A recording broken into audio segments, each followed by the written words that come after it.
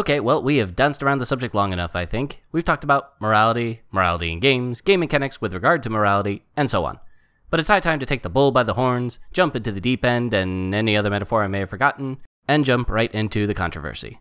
Religion is in a particularly odd state in gaming at the moment. On the one hand, you can't go into a game without reference to religion being bad, oppressive, backward, and, am I missing anything? Oh, right, anti-sex. On the other hand, you can't seem to get through a narrative game without it reminding you of these views. Yet for all the negatives, games are quite possibly the most god-haunted medium.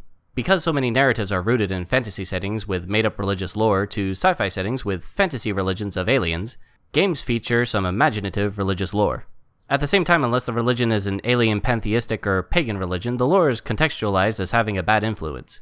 As always, there are exceptions, but the trend for the most part holds up. As usual, this is not an analysis of the community or any individual's attitude toward religion. My interest is purely in the final product. It is true that there is a depressing cross-section of those who play or develop games and those who seem to hate the concept of religion and religious people. But even games that seem to want to be fair to religion seem to suffer from these issues as well. Having played games that try to be fair to religion and games that are hostile to it as well, and everything in between, I think I can safely say this though. Whoever does religion in these games simply doesn't get religion. At all. Okay, I know I said I would jump right in, but honestly, I'm not quite sure where to jump per se. We have been discussing morality for the past few videos, so I think I'll start there. We'll see how this goes, I'm just winging it. Religion and morality. Developers seem to have some confused notions about how religious people interact with moral precepts in religion. In particular, devs seem to focus on revelatory aspects that seem to them questionable, primarily focusing down on precepts that clash with their held beliefs. I suspect that part of this stems from their own view of morality, or at least their implementation of such.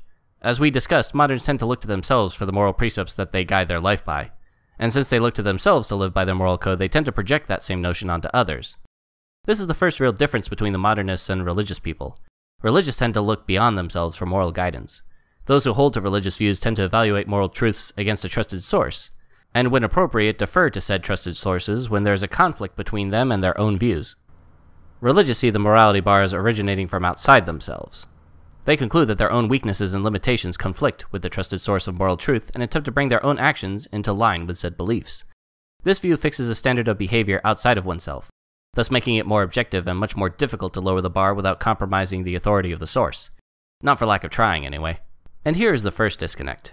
Modernists can't figure out why religious people would surrender their reasoning, quote-unquote, to dubious authoritative sources, and religious people can't figure out why someone would embrace a moral evaluation viewpoint slipshod and fraught with the possibility of compromised morals. The disagreement about how to approach religion is, at its heart, a disagreement about the source and nature of morality. This disconnect manifests itself in a number of ways in games. For example, religion in games is often treated as okay-ish in terms of limiting it to a personal experience, but is almost always portrayed as bad when it has societal influence. This is due to the fact that modernists tend to view moral ways of life as originating in the self, and as a result, morals are and should be personal experiences. When religion is portrayed as having some sort of influence on society in games, it is often portrayed as holding back, damaging, or otherwise being a backward form of a society. Again, this is due to the belief that moral precepts originate in the self. A society that overly regulates moral precepts originating in religion harm the ability of the self to live by one's own precepts. Religion is best when regulated to the individual, yeah, you get the idea. Religion often comes across as authoritarian in games. Seldom embedded in the narrative of games is the hero character or relatable characters having a religious orientation being a positive experience. Often the hero character is portrayed as agnostic or otherwise disengaged from the religious influences in the world in which he inhabits. It is even more apparent that this mode of thinking animates gaming narratives when one considers what gaming narratives consider good. Often the principles that good characters espouse are the principles of modernist developers without any recourse to any real moral reasoning beyond the blunt assertion of those ideas. This is especially true when it comes to aspects of so-called celebrity causes found in identity politics. The expectation of the player character is to hold and defend such beliefs against an authoritarian religious and political structure.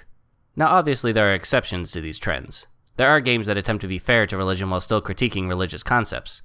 Other games attempt to avoid controversy altogether by invoking a more pagan-esque, quote-unquote, religious landscape in order to have religious elements, while avoiding invoking a real religious system. And it's also worth mentioning that a lot of these critiques are more targeted toward Western developers. Japanese and other Asian gaming narratives have a fundamentally different mix of pagan, Christian, and political influences that shape their worlds.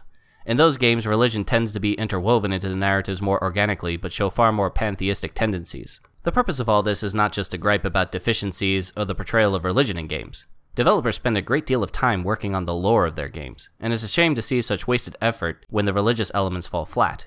Nevertheless, religions in games are a pale comparison because they miss the point of religion from a moral standpoint. People look to religion for moral guidance because religious know that a person attempting to work out morality for themselves is in great danger of tailoring morality to suit their own vices. People who work to aligning their inclinations with the moral precepts of their religion point to the improvement in their lives. They recognize that we as humans have things to work on, and for Christians that means God has some molding to do. And they especially mean themselves as well as others. They recognize that at heart we're terrible at being humans because we don't have a clue by ourselves what morality is when we use a go-it-alone approach. Doing it on our own results only in as many moralities as there are people. There are other considerations for why religion and religious elements fall flat in games, and we will cover them in more detail later on. You'll also see that there will be some overlap in topics because the relationship between morality, religion, history, and the human person are so intermixed that trying to find a starting point is very difficult. But for now, suffice it to say that there is a very deep disconnect between the presentation of religious moral elements in games and how real religious people approach morality in their respective faiths, and that this stems from a deep division in how modernists versus believers approach morality and moral questions. As long as developers remain ignorant of this divide, religions and games will continue to be shallow projections of their own ideas, rather than representing the depth that religious lore has to offer. In fact, I know of a great resource on religious lore to help you get you guys started. That's all for now. Thank you, and I'll see you next time.